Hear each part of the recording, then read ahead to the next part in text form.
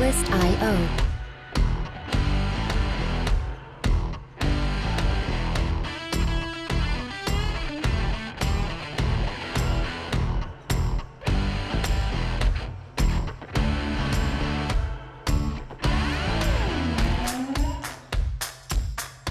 Music licensing reimagined.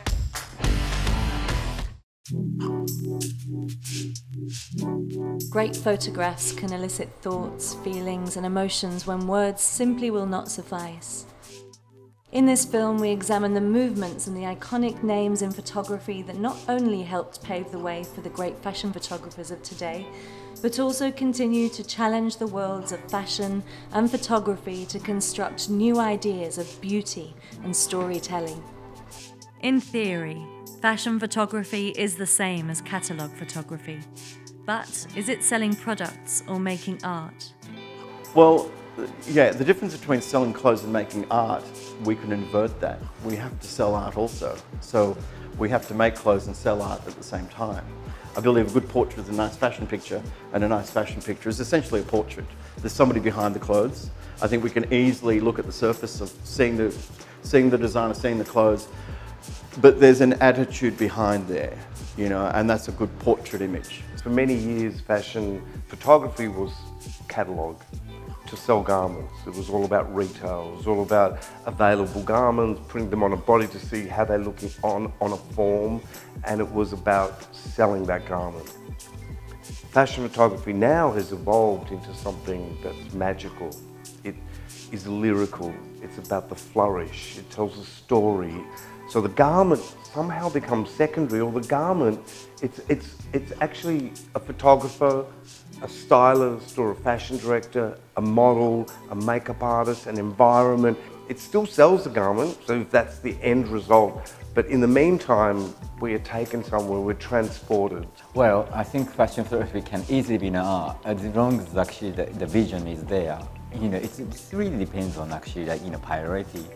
You know, as a designer like myself, for example, you know, I could be a commercial designer if I wanted to be. I mean, though actually I may not be good at it. But if a designer is interested in creating art, I think you know, the border between actually fashion and art could be so blurred, and one could declare a photography as an art object. People like Xavier Valhenrat. So Valhenrat was an art-based photographer in Paris in the 80s. He was picked up by a small-known publication owned by Condé Nast called Les Magazine, where Mario Testino and Bruce Weber and Peter Lindbergh, they all did their first rounds. But Xavier Valhenrat was this art photographer that would take 24 hours to shoot one image. But those images are still in my mind. I remember them because of the detail, of the joy that I received when I saw them first. I still get it. So that's magic. And he sold so many garments for different brands, but that fashion photography that is that lyrical and that exciting is potent, and you remember it forever. I think fashion photography is an art form where it is about capturing a moment. There's so many magazines out there, there's even a lot of social media pages out there, and they've got swipeability. And the question that one could ask from way back then to today is what's going to be arresting enough to stop the eye? What's going to stop somebody, make them think a little bit? It's that essential moment. Cartier-Bresson called it the defining moment.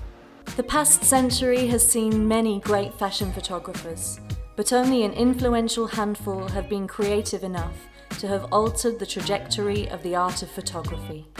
At the forefront of the movement was Edward Steichen, whose pioneering work in the early part of the 20th century essentially constructed the creative discipline which photography, for the most part, still adheres to today.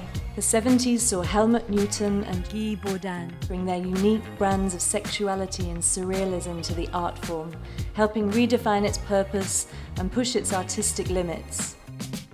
Many people have posed the question as to what makes a great fashion photographer. I think you've got to have a faith in your vision, not trying to be someone else, you know. If you believe within your own vision, and then you're determined to actually to pursue it as an artist. I think the creativity ideally should be a driven force behind the money, not other way around. So what makes a great fashion photographer? Interesting question. They also have to know the heartbeat of the time, because it's a mix of modernity and then it's a mix of nostalgia. It's a mix of respect for the form and respect for the garments. It's the photographer's kind of, a great photographer, great fashion photographer, is someone that finds the sweet spot, finds the balance. That's why 3% of photographers have 95% of the business, because they can work it out, whether it's happenstance, luck, their talent, or all of those things in varying degrees. They're able to transform what they do into a couple of mediums, and one is artwork, and the other one is meeting a deadline and taking arresting pictures and giving themselves an innate style. I think what's missing these days is a lot more of a style in the old, let's call it the old days, the golden era of fashion photography, or the modern golden era of fashion photography. The previously mentioned Bruce Weber's, Mara Testino, Stephen Meisel, everyone had their style, and that's what people banked on. Whereas I think it's a lot more homogenized these days. I personally think the best photographers can tell a story that I'm finishing it. That's like the best author. The best author puts words on paper, tells you part of the story, but your imagination completes it. For me, the best fashion photographers are those photographers that allow me to put that image into a story that I'm creating, and that's the gratification. I think it's a two-way street. We work together. The art of a good fashion campaign isn't set in stone. Fashion photography, like art, moves with its leading talents and the prevailing cultural zeitgeist to remain fresh and relevant. To understand them both a little better and see how we arrived at where we are today, we've compiled a collection of some of the most important eras in the evolution of fashion photography over the past 100 years.